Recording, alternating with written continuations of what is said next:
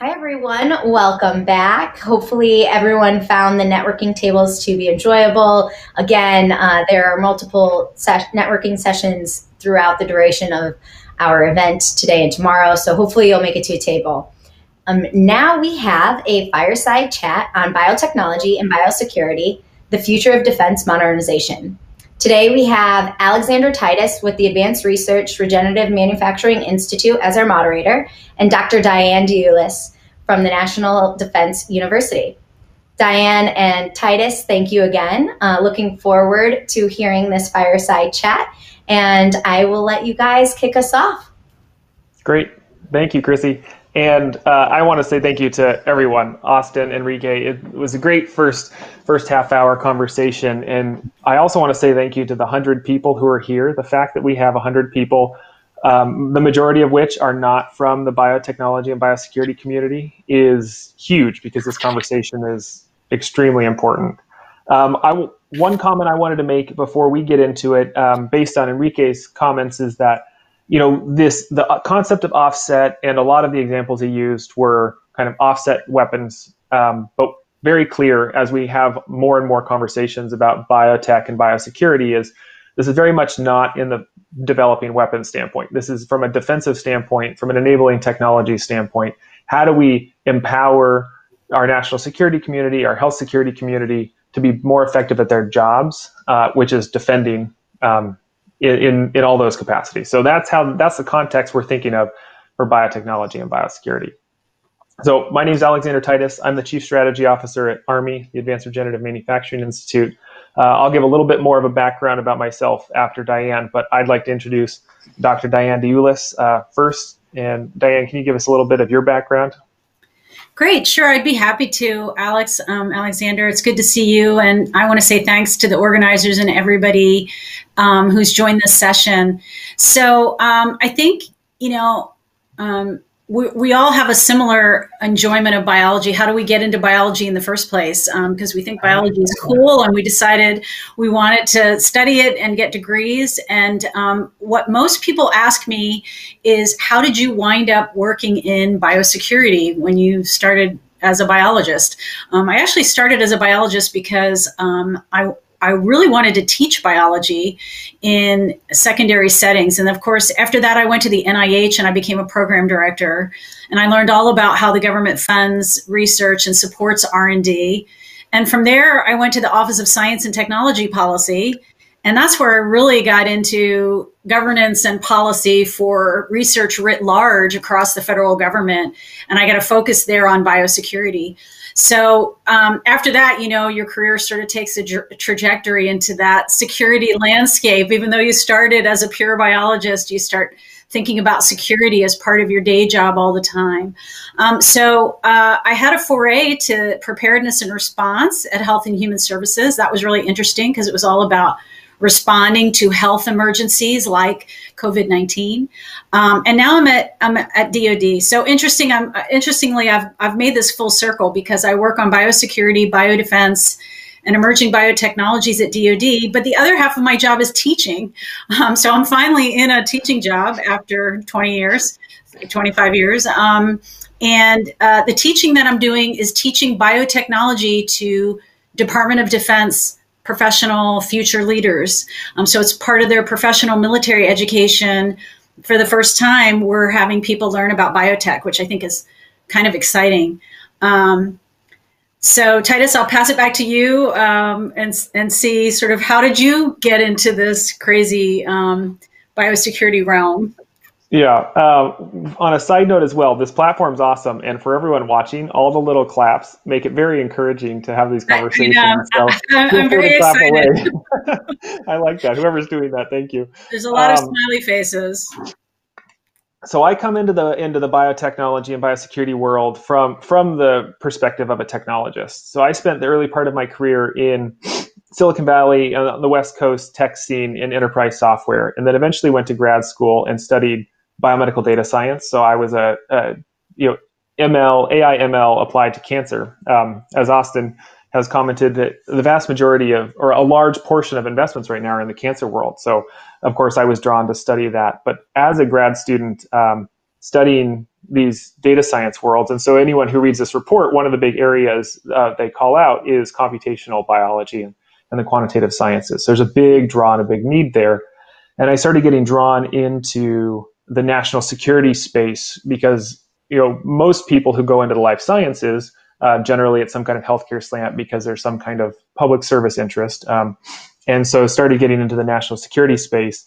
And I had a very fortunate a mentor, and very fortunately, she called me and asked me to join the Department of Defense to help stand up and lead biotechnology modernization for the DoD. And so Enrique has mentioned this before, but biotech is now considered one of the top 10 technology priorities at the enterprise level for the DoD, which is phenomenal because for the first time ever, this is the case. And so I was fortunate to stand that up and then transition that to a phenomenal leader who is now continuing to lead that when I transitioned out of my role earlier this year. But for everyone, as we set the context of our conversation, really what Diane and I represent is Diane has a great biosecurity background. I have a great biotechnology background, but there is not really a definitive line between those. It's kind of a spectrum, a continuum, if you will. So for questions and ideas, feel free across the board to ask questions. We're going to try to answer them as we go. And ideally, if you have a question, we can answer them in the flow. You don't have to sit here and listen to us talk for 25 minutes before you ask a question. I'll be trying to watch the live chat and see how that goes. But really, the first question I want Diane and I to talk about, now Diane in particular, your perspective, when you were at OSTP before to the conversation now, the biotechnology and biosecurity has changed dramatically. It's an order of magnitude every decade, essentially, that's technology changes. So how has the conversation in the biosecurity world changed over the last 10 years or so? Yeah, it's really changed a lot. When I first went to OSTP, so I could sort of talk about this in two categories, right? There's sort of the iterative advancements in biotechnology over time that have happened sort of on the R&D, on the technology side. And then there's the biosecurity piece that accompanies that, right? So when I was first at OSTP, I wore a couple of different hats there. And in terms of trying to generate support across the US government for biotech, we were very much in a phase of let's build infrastructure, right? Let's build databases. Let's get people working in basic R&D to share their data sets, to put them in these publicly available repositories. And at the same time, let's support some core pieces of biotechnology. At that time, for example, we were supporting microbial forensics, right? We're in the post-anthrax attacks era, and people were very focused on those kinds of things. We did a big project on aquaculture. How do we look across aquaculture and categorize everything that's there and build this database and bring it to the public and for other researchers to use, those kinds of things. And so I saw them as kind of silos in that way, in that regard. Biosecurity, as I said, it was, a lot about post 9/11, post anthrax, and we used to call it the gates, guns, and guards mentality, right? So the biggest thing you had to do was prevent bad guys from getting access to pathogens, right? So now let's sort of fast forward a decade to now, and what are things like now? Well, now we've seen this explosion of genomic data with the ability to sequence DNA, to synthesize DNA, to edit DNA. So we see this data explosion and the data that's driving biotechnology. But also we've seen a shift of emphasis, right, from maybe academic R&D to industry, private industry, startup companies, innovation in the private sector. That's been a big shift. And then this big convergence of digitization with biotechnology. So for me, those were two big changes that changes the landscape of the science. And paired with that, now you have to change the landscape of how you think about biosecurity. It feels to me like that pathogen focus is really now a much smaller category of things we need to be thinking about when we think about biosecurity. I don't know how much you were involved in sort of the Gates, Guns, and Guards thinking, but I'm sure that you experienced that being part of the Intel community earlier on in your career as well. Yeah, well, I like that Gates, Guns, and Guards, because when I was at the DoD, I was always telling people that I'm trying to bring green goo to the Zoom and Boom people. We all have our quippy ways of explaining the kind of mental model that the defense world, the security world has, and how what they perceive as this squishy field of life sciences, and how that doesn't really reconcile with their mental model. But I think right now, with how biotechnology is changing, it really is starting to produce products that people understand, and they can conceptualize. Because I mean, biology, just like chemistry, if you're not an expert in the field, it's kind of a faith-based science. Like, I believe you when you tell me that it's doing something, but I can't see it. Whereas, like, I can see a vest, or I can see a gun, or I can see a vehicle. Like, you can physically see those things. You can't see biology in the same way at the micro level. But this advances in technology, which are starting to open it up and actually shift the paradigm of thinking but expanding the paradigm of thinking, where before it was just a security and health security, a pathogen security, to now it's bigger security considerations, but also that's this immense world of opportunity to leverage the technology to improve things in areas of emission areas that have nothing to do traditionally with biology. And I have some great examples to talk about how the DoD is doing that. But what I would really like to know from your perspective is, what is, like, as this technology and as the field is changing, what are the things that you're most excited about it going forward with these new developments? Yeah, I think in terms of DoD, well, there's a lot to be excited about sort of writ large across all of biotechnology. And then specifically thinking about DoD, what is there to be excited about? A couple of years ago, DoD started this program called Synthetic Biology for Military Environments. And they divided up, I think it was a great first start to get DoD's feet wet with synthetic biology and support projects that the DoD could be interested in. And they kind of divided them up into different categories, different areas of research. And I sort of agree with those, but I've sort of tweaked them a little bit in my own mind and how I think about it. So I think of things like tools, warfighter tools, which is sort of one category of things. I think about warfighter protections, and I think a lot of the force health protection and biodefense, vaccines, protection from biological weapons or pathogens or whatever is in this sort of protection category. And then there's this third category, which is like warfighter enhancement. So if we look at the tools, I'm thinking materials, sensors, cool kinds of coatings, things like that. That to me is most exciting right now because for two reasons. One, because it could serve a lot of really, it could serve the warfighter in many different ways, but it also could help solve problems that DoD is trying to solve. There are some biotechnology things that I think will solve long-standing DoD problems that have been intractable for maybe a long time.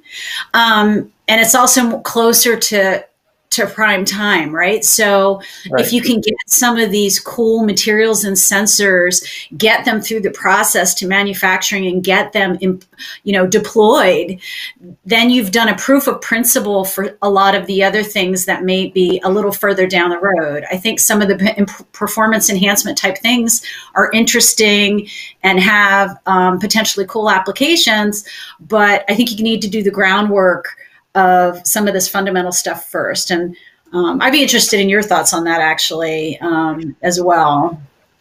Well, we have very similar, we're excited about very similar things. So for context, the reason that biotechnology has been made a modernization priority of the DoD is for exactly what you're talking about, because of the expansion of what this can do, and particularly across health and chem biodefense, but also military materiel. And so the examples that I have a couple for each of the services. So in earlier this year, I think June, Cambium Biomaterials, a startup, announced a partnership with the Navy to develop polymers that have better heat resistant properties. So you can coat the wings of airplanes to reduce in-flight fires in airplanes. The Air Force has partnered with a company called small company called Biomason, where they're developing, they have a microbial-based concrete where they're trying to build growable runways. And then the Army has invested a lot in their synthetic biology capabilities. The Army Research Lab down in Austin, Army ARL South, has their in-house synthetic biology expert doing a whole bunch of things across new materials to new antibody designs. And then one of the things that, of course, kind of front and center right now, Moderna has worked with DARPA for a long time. And their mRNA-based vaccine is part of our hopes for solving this pandemic. One of many vaccine candidates. And just recently, Moderna and DARPA announced another funding arrangement where they're trying to develop Moderna's mRNA-based vaccine technology into field-forward, small, deployable, on-demand vaccine production. And so the cool thing about biotechnology is that all of these technologies and these different application domains are being unlocked by the same kind of cross-cutting advances in science and technology, like CRISPR, computation, all the things that go into synthetic biology. So I guess that's the thing I'm most excited about is this is truly an unlock of an entirely new engineering discipline that is making things possible. That is just wildly unimaginable before. Super, super exciting. I'll just add 2 comments onto what you've said as well, because I agree with all that. And I think that in the past, we'd see these great things, particularly in some of the health areas that you were talking about. We'd see these great programs in DARPA where they're trying to, take that high risk and utilize these novel technologies in really innovative ways. And then there'd be a little bit of a stall of how do we translate that into sort of usable biotechnologies that the DoD can really utilize. And we're actually seeing that happen now in real time with, you gave the example of the Moderna vaccine and things like that. So I think that's really important. The other thing I wanted to add to it is since DoD has begun this research, and you gave great examples from the services, there has been an effort to tie biosecurity into a lot of these components. So for example, just this morning, I was on a conference call today with the folks from Wright-Patterson who are doing the Biomason grant and trying to develop the biological concrete. And part of my role invited to that session is to sort of be one of the biosecurity advisors to that project. So in other words, not this is dangerous and we don't want to do it, but rather we want to have somebody on board who can help us with any risk mitigation that we need to do moving forward with this project for the Air Force. So I think we've made big strides in how to do the research securely as well. Yeah, to Austin's point earlier about the guardrails of how to develop this technology within a responsible and secure mechanism. But to tie all of the small companies and the startups and the investor to how this is going forward, a lot of the technologies that are being developed for commercial applications, my comment about how these are cross-cutting kind of unlocks for new technology enhancements, we can very quickly adapt these technologies that are developed in the private sector and in the commercial world where there are commercially viable applications to new responses to health security and biosecurity issues. And so when you think about, historically, vaccines and like antibiotics are not a particularly lucrative market. It's hard to make money in those spaces. So there's not a lot of emphasis going into innovating there. But these new technologies that you're using to create specialty chemicals or other application areas, those same technologies can then be, from a platform perspective, pivoted to help develop. And so it helps de-risk when you think Yes. about applying commercial technology to a potentially less lucrative area, less kind of return on your investments. That platform application has a big impact. Yeah, And then, it has a big payoff, really. yeah. I think, again, going back to the Moderna vaccine example, the manufacturing process that was stood up for that to get the vaccine ready in a much faster time period, a much compressed time period. Effectively, what they did was de-risk each of those platform developments for all the companies that were participating in vaccine development, so that by taking away that risk, they could fully explore how to do this in the fastest way using, as you said, I like your phrase of unlocking, these novel innovations in technology to do some cool things with these platforms. So hopefully a lot of what was learned through these vaccine developments for COVID is translatable to other kinds of things we want to develop. What the lessons learned will be from those projects, I think, are going to help us a lot in translating to other biotechnology endeavors that DoD wants to do. And it will give sort of proof of concept for companies as well, right? And give them better incentives to participate in DoD research. One of the things that we've talked about in the past, it has been, how can DoD partner better with sort of the startup community, the community that's driving innovation in this space? How can DoD partner better with them? And I know you have some ideas about that, and you actually have some experience with that from when you were working in the Pentagon. Yeah, so and there's both the small, so we have lots of the works, the softworks, the AFWorks, the DIU, they're doing amazing things partnering with the startup community. But then for these technologies that are not quite ready to just transition directly into an end user need, I think Enrique mentioned, or Austin, I apologize for forgetting, but the Manufacturing USA network that the DoD has sponsored and funds 9 manufacturing institutes in. So I'm the Chief Strategy Officer at ARMI, the Advanced Regenerative Manufacturing Institute, and our focus is to de-risk and unlock the kind of cross-cutting technologies to make regenerative manufacturing, the manufacturing of replacement organs and tissues for long-term health and longevity, an unlock for the United States. And so these public-private partnerships are a way to then have a community of partners partner in this relationship with the DoD. And so also, just about 6 weeks ago, the DoD just announced BioMade, which is about $270 million total between the public and private investment in industrial biomanufacturing. So how do you take synthetic biology manufacturing, make it scalable, make it more cost effective for the entire US to make sure that we can unlock that kind of technology competition here domestically, reshoring a lot of those manufacturing, new technologies, all that kind of stuff. So there are these kind of cool public-private partnership models, as well as many of the very popular and really successful works and DIU models as well. Mm-hmm. Cool. So is there any questions? I haven't seen any questions yet, but we're happy to answer and talk ad nauseum about them if you so choose. Yeah, you can either type in the questions to the right or raise your hand and we can pass the mic to you so you can join us here on our virtual stage. Just make sure to obviously turn your mic and camera on so we can see you. Oh, Nate Hughes, I'm going to hand the mic to you.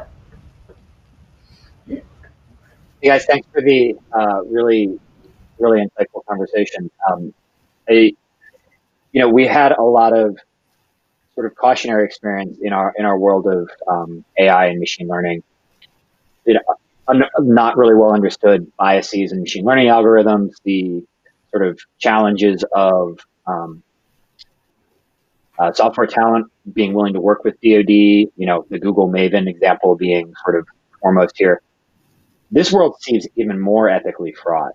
Are there good constructive examples that you can think of that help manage that and create that?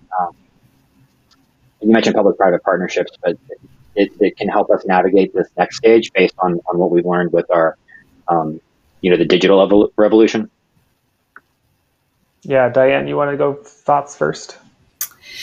Yeah, I mean, if I understand your question correctly, you're thinking about how do we approach the sort of coming bio revolution in a way that's ethical and secure.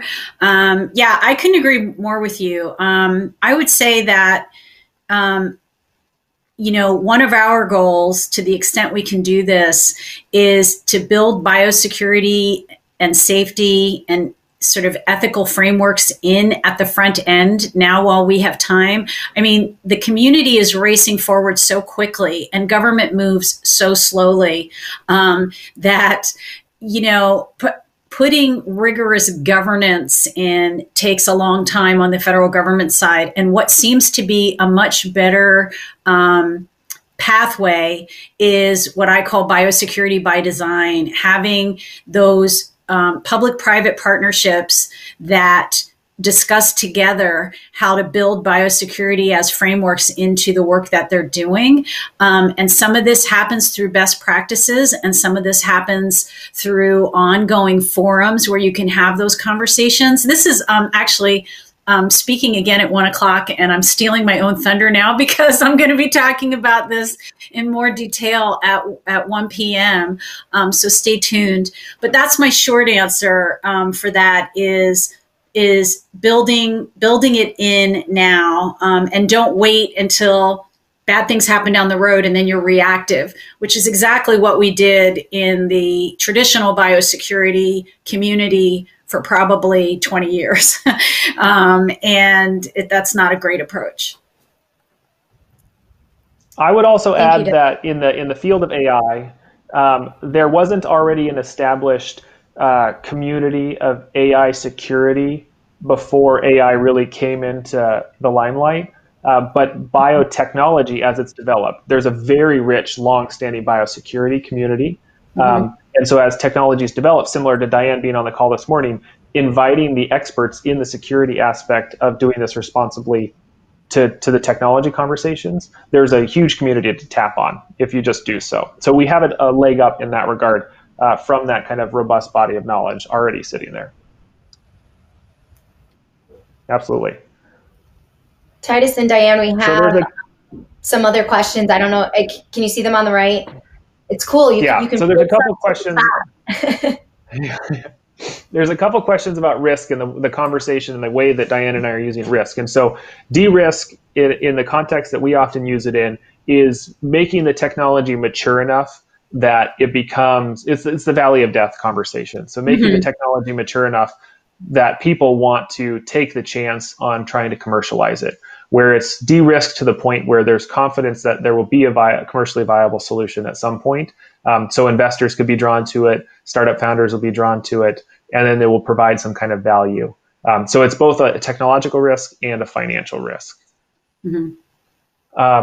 There's a policy question, Diane. How do we keep policy up to speed, or dare say, get ahead of the technology development? Yeah, that's really hard. And I think one of the most important things that the government can do in that regard is, again, to publicly engage to the maximum extent we can have listening sessions and listen to the public, listen to people in the companies, listen to people in the private sector.